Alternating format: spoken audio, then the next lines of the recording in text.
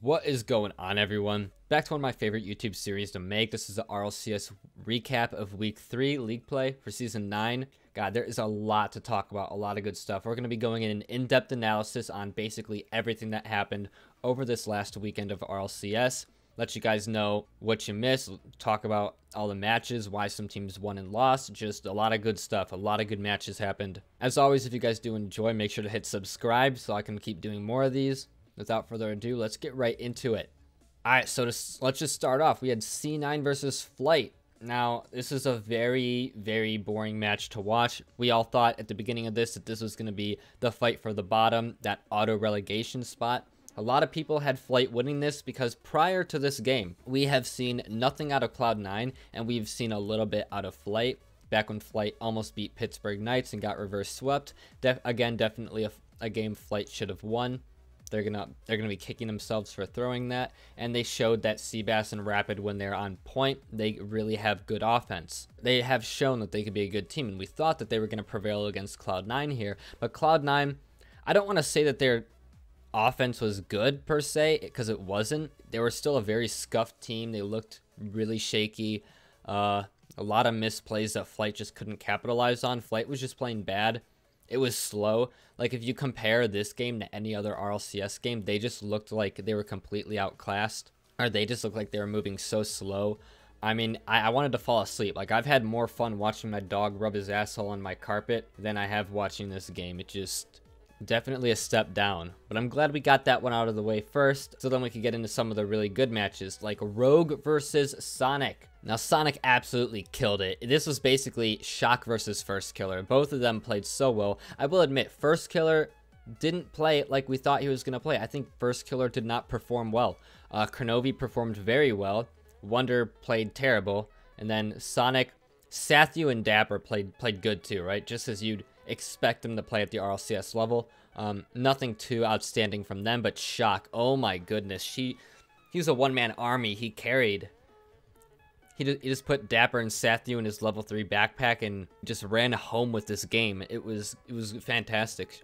Shock put up a really good performance, and he's honestly looking like one of the top players in North America right now, which is amazing to say because Shock just came out of nowhere at the beginning of this season. No one had even heard of him. He was obviously a good rival series player, but no one knew he was gonna start off this strong. And he's continuing this assault every single week. He's just taking down one big name after another. So a lot of credit to Shock, looking like an insanely good player, insanely solid.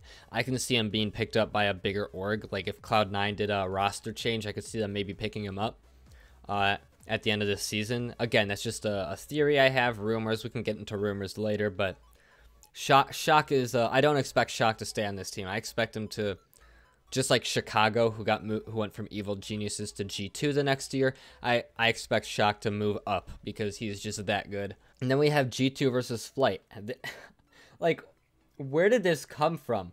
Flight played terrible against C9, and then they played the absolute best Rocket League that they ever have. Now, the scoreline doesn't look it. There's a couple things that I want to talk about when it comes to Flight and United. So we're going to talk about this G2 Flight game and NRG United game at once. Flight and United looked bad. They looked really bad. And then Flight played the best Rocket League they ever have against G2, and they were insane. They were keeping up to speed, up to pace with like G2, who is arguably the fastest team in the world. Maybe Dignitas, but it's a toss-up. They're both very fast.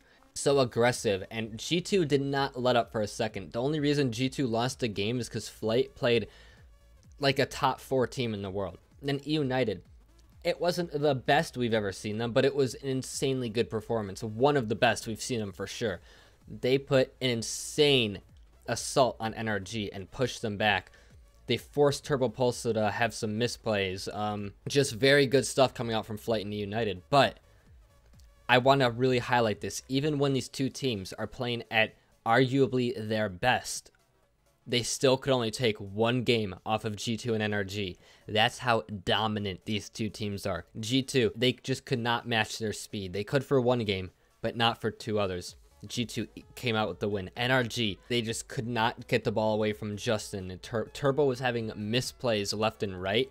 Like, I think Turbo did not play the best he ever has, but even when NRG's not playing the best and United's playing one of their best, you can only take one game off of them. I really want to highlight this, that these two teams are just insane. G2 and NRG, they're monsters. I think that they are easily, without question, the top two teams in North America.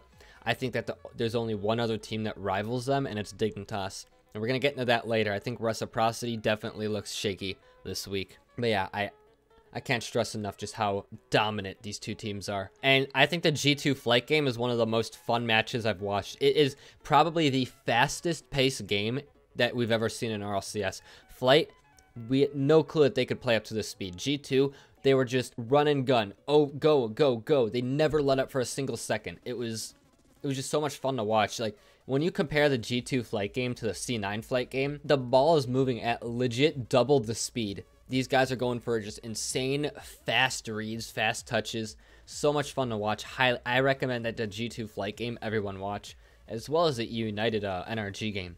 And a lot of people are giving credit to Rizzo MVP, blah, blah, blah. But another thing that I wanted to talk about is Rizzo and Illusion on Ghost. Now we'll start talking about PK Ghost. Rizzo and Illusion were looking like very dominant players today, but now, not to take away from how good they were playing, you got to remember why they were able to play so well. What allowed them to play at their very best? And the answer to that is JKnaps and Atomic. JKnaps and Atomic, now I want to throw out some stats for you guys. JKnaps was a part of 7 out of the 9 goals for G2. He had almost perfect goal participation. And then Atomic had 100% goal participation. Atomic was part of every single goal. JKnaps and Atomic were instrumental in these wins, but JKnaps was playing that knapsack role not because he was scoring so much, but because he was feeding his teammates so perfectly and so well. Atomic, every goal he was feeding perfect passes. He was dishing the ball to Illusion and Mist. It was just incredible. Those two players, I truly think really deserve the credit, because Rizzo did pop off and they wanted to give him player of the day, highlight just how great he was, but Rizzo could only play like that if JKnaps put the ball on a silver platter for him, if Atomic just set the ball in front of the goal and said, hey, score the open net. Lots of credit to Atomic and JKnaps. But unfortunately, unlike G2, Ghost did not take the win. PK, they played extremely strong. AJ finally found his spot in the rotation for PK, and they just, not a lot to say except they just played well. It was just a good team versus an even better team. Just a great match to watch. And then finally, the last match of the day, NRG versus SSG. SSG played so good, and I want to talk about Sonics as well in this game. NRG and SSG both played fantastic, all right? But we started to think in last week when SSG lost to Sonic 3-1, SSG might not have been as good of a team as we originally thought, or at least not as consistent. Still a great team, just not consistent. But Sonic just played so dominant today, and then SSG still beat NRG. A lot of people are thinking that, well, maybe Sonic is just that good of a team. They went, I mean, let's look at the stats. They lost 3-2 against NRG, so an amazing performance there on a team that was supposed to be 10th in North America. Beat SSG 3-1 in a very convincing fashion. Smacked Rogue around 3-1. Then SSG beat NRG. So all we can say is Sonics might be that 4th place team in North America. I really can't wait to see G2 play against Sonic. Unfortunately, we won't get to see a G2 Sonic match until week 8. G2 Sonic and G2 SSG is week 8. That is such a bummer. Like, oh my god. Week 7 is G2 SSG. So G2 has a really hard week 7 and 8. But it's going to be the best. I mean, there's a reason for that. So because the games are supposed to be hype, and believe me, they're going to be hype.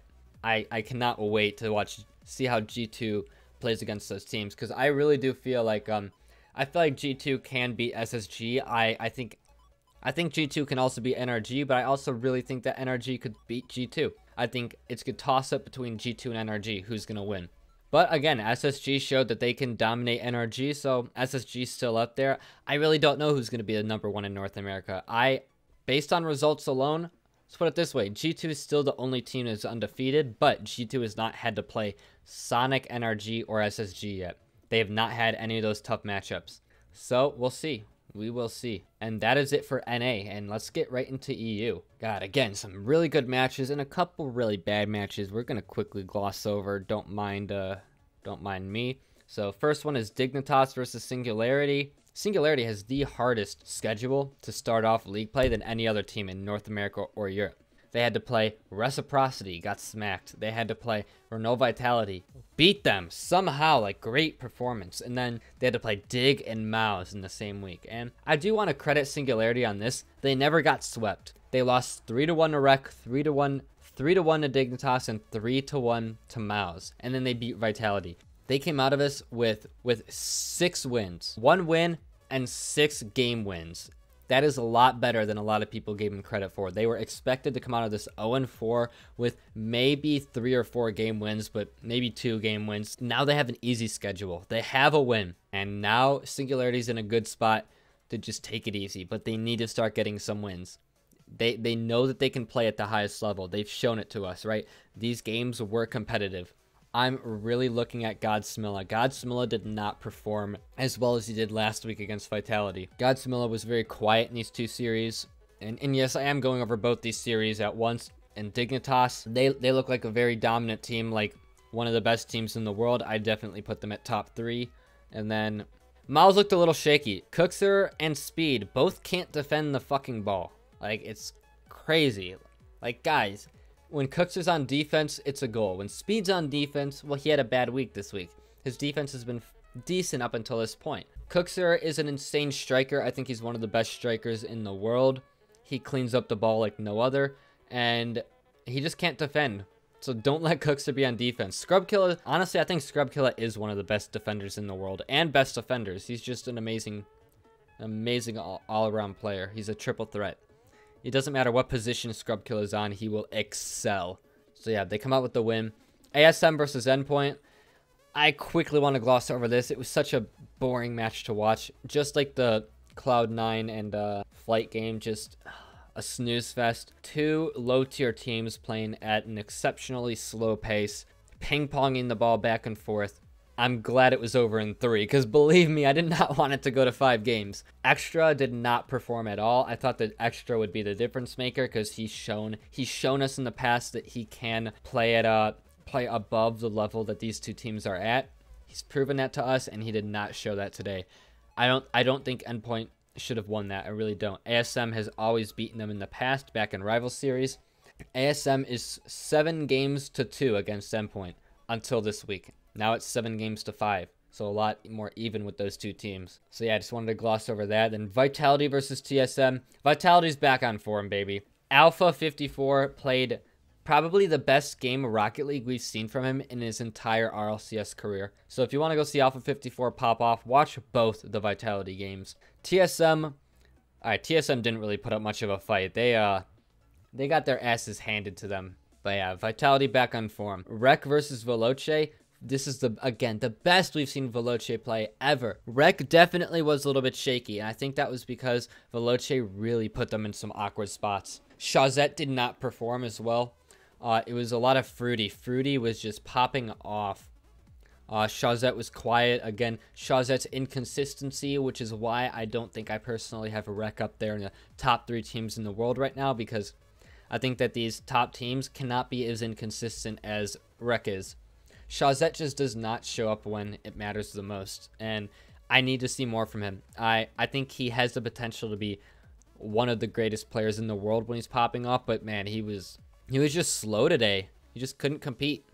Luckily, Farah and Fruity both really stepped it up. I think Farah was also a little shaky, but Fruity just was a monster, and it didn't really matter at that point. But Casio for Veloce. Who would have thought that a player like Casio, you wouldn't think any of these players, but Casio stepped up and was the offensive god for that team. The problem that Veloce has always had is that they're a defensive team. They don't play further than the midfield because all 3 of their players are defensive players, which doesn't make any sense.